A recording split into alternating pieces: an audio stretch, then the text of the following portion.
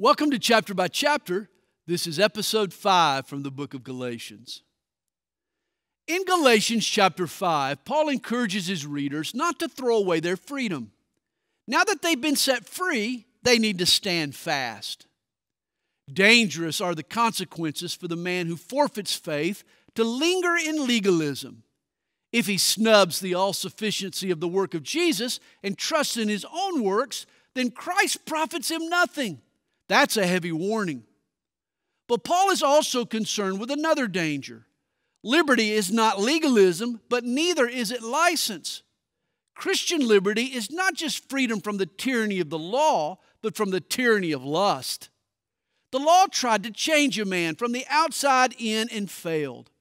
The law was limited to conforming conduct and altering actions. But the Spirit changes a man from the inside out. He transforms character and alters attitudes. It's only by walking in the Spirit that I can elevate my life to the level God desires. The law gives no lift. The man who walks in the flesh and leans on his own efforts will walk a predictable path. The person who raises hell will go to hell.